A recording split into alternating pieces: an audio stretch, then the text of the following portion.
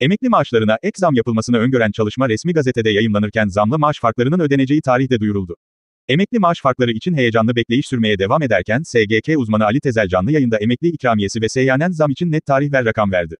İşte detaylar. 2024 yılında emeklilere uygulanan Ocak zamlarının ve 6 aylık enflasyon farkının açıklanmasının ardından tüm emeklilere %49,25 oranında zam yapıldı. Bu eşit zam uygulamasının ardından dikkatler ek zamlı maaş farklarının ödeme tarihlerine çevrildi.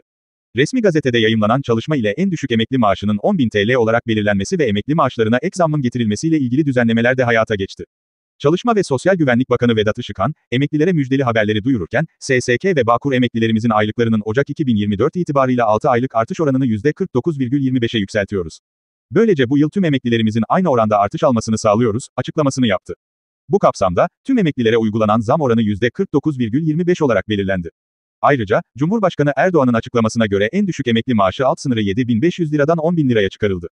Emekli maaşlarının, açlık sınırı olarak kabul edilen 15.000 TL'nin altında kalması, emekliler arasında olumsuz bir tepki yaratmış durumda. Bu durumun etkisiyle emekliler, maaşlarına seyyanen bir zam yapılması talebinde bulunuyor.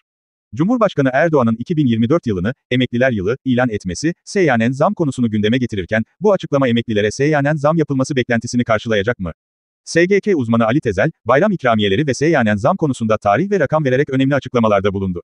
Tezel, hükümetin %49,25 maaş zammının ardından hikayenin tam olarak sona ermediğini vurgulayarak, emekli maaşlarına seyyanen bir zammın kesinlikle yapılacağını belirtti.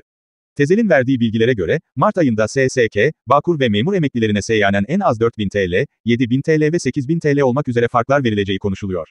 Bu seyyanen zammın, özellikle 31 Mart seçimlerinden önce uygulanması bekleniyor.